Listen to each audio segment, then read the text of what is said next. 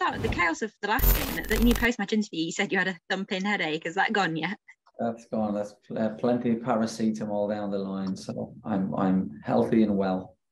Good, because that game must have, I think it took it out of everyone, really. Yeah, it was just very bizarre. I didn't feel it was a dirty game, and yet there was, I don't know, 9, 10 yellow cards, 3 reds, 7 minutes injury time, first half, 5 second half. I just didn't feel it was that type of game.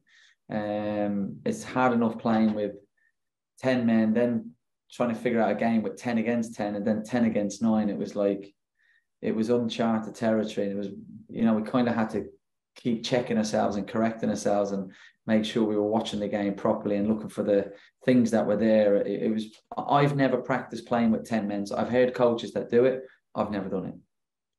For you then, you can't let your brain rest even for a second, can you? No. I mean, it's a constant like that anyway. But in there, it was almost farcical at times on the side, without making ourselves look like we don't know what we're doing. But we were talking about multiple formations, and like on at least 2 occasions, like we were saying, like you've got your numbers wrong. Now we're looking for certain overloads and certain gaps on where we could hurt each other. It was just, to me, football's a numerical game, so looking for them advantages in areas was it was weird. I think we'll briefly touch on the red cards. Obviously, we went through it a couple of days ago, but in that second one in particular, did you ever get any more clarification about why he was sent off? On Conlon? Yeah. No.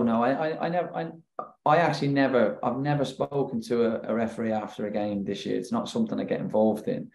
And in terms of with Conlon getting sent off for them, that's their player. So I can, there's nothing to do with me. Yeah, of course. But the one that was to do with you managed to, obviously Carl getting sent off. It was good for you, I guess, to see Jordan Wright in action a little bit. Yes and no. No, because it means not under the circumstances. Jordan's been immense for us, and I said after the game, actually, when we spoke to the group as a whole, Carl was in the dressing room after the game, and I'd said, well done to the group. But when we spoke on Jordan, I made a point of saying, one of the reasons why Carl has been so good this year is because of how Jordan trains on a daily basis and constantly pushes and challenges him. And Carl's an outstanding keeper, I think he's got a huge career ahead of him. But one of the reasons he's done so well this year is because of the pressure that Jordan puts on him. So we've got the utmost confidence in Jordan as well. He's been brilliant for us this year. Yeah, and you must be thinking about him quite a bit with Carl's time coming to an end shortly. To actually see him get game time rather than just in training is good for you. Yes, but not in this situation. I mean, look, Carl's the number one. He's been outstanding this year, deserves his place in the team, and while he plays well, as with all the players, outside of rotations. But Jordan's played a lot of cup games. Carl's missed a few games through injuries. Now had a suspension. He's been away with England, so Jordan's had actually quite a lot of games as a second keeper this year. But we know through his games last year and seeing him on a daily basis, we know his qualities and his capabilities. We'll move on a little bit. I know this is obviously your first season with the club, but when you started, were you looking at certain goals in terms of you're going to finish the season in a higher points total than last season? Was that one of your goals going forward? No, not at all, because I never compare myself to anybody else. I never compared the team or the club to what went before or what perhaps on a forward reflection, what might happen after. I've just always focused on ourselves and what we're doing. And, it's not a competition. Whoever was manager before me, however successful or unsuccessful was, the most important thing is Lincoln being successful. Head coaches constantly come and go, players come and go. Directors will come and go, but the club will always be a constant. So it was always about Lincoln City Football Club and nothing else. Yeah, of course. And so we'll just look at the next 5 games then. Other than win, what's your aims for the next 5 games till the end of the season? Do you know what, Beth? Apologies. Some people build have building blocks and look at points totals in blocks. I've never liked it as a player, and we have constant dialogues with leadership groups and somebody that works very closely with me at the club in terms of those types of things. And we did discuss things like that, and it's just not me. It's not something I like doing. So we've not put anything. We've not had any conversations around what we're going to do in terms of point wise in the next 5 games, because the minute we look past the next game, we're in big trouble. If we take our eye off the ball or our foot off the gas, we can't afford any distractions. It has to be the next game, and I think that served me personally and the team really, really well this year. Okay, we'll just focus on the next game then. Barnsley, they score a lot, but you defend well. How do you see yourself squaring up with them? Excellent side. I think Michael's been exceptional again this year, especially when you look at what he did with Cheltenham last year, where they finished in the league on a course per point basis. I think they were first or second, won the league the year before, playoffs the year before. So a really high level, outstanding manager. Really weird actually this year. I've been to many games watching our next opposition that are coming up, and they always seem to be playing Barnsley.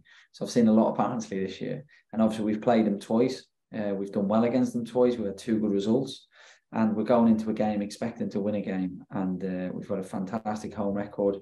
We're playing well. The club's in a good spot. The players in a good headspace as well. So it's a game we're really, really looking forward to, but very respectful of Michael, his team, and the great season they've had this year. And this is something we seem to talk about a lot, that you perform best against the best teams. So for you, this is going to be a positive mindset going into it. Look, we always remain the same in every game, Beth. Why we've done that? I actually don't think we've performed badly against the teams in the lower half. I think we've had really good results and some not so good, but there's no particular reason. We've approached every game with the same mindset. We focus heavily on ourselves, and our professionalism, our attitude and our conduct around approaching each game has been really consistent this year. Why we've done better against teams you'd probably class as tougher games, I don't know. I suppose that's the beauty of football. Absolutely. And one final question from me, because I really need to get out of the studio. So just a quick thing on Dylan Duffy. He had a great home debut, and in your post-match you were saying, his ability isn't the reason he's not being playing. So now he's shown that on the pitch as well. Will we see him a bit more in the final 5 games? Yes, I hope so, and that was always the plan. The difficulty I've had as a coach really is training and playing are 2 different things, but at some point it's fight or flight, and you have to give it. Dylan was always going to get his opportunity. He's somebody we've invested in for a long time. So I think the proof is in his contract of what I think of him. He's been excellent in training. I just don't feel we've had the right opportunity in games to probably give him that. But what he did on Saturday and what he produced and what he's shown, we all know he's got. It was just nice for him more than anybody to see it on the pitch. But he's a person, rightly so, he does not lack confidence. So he's got no doubt about himself. And we don't either.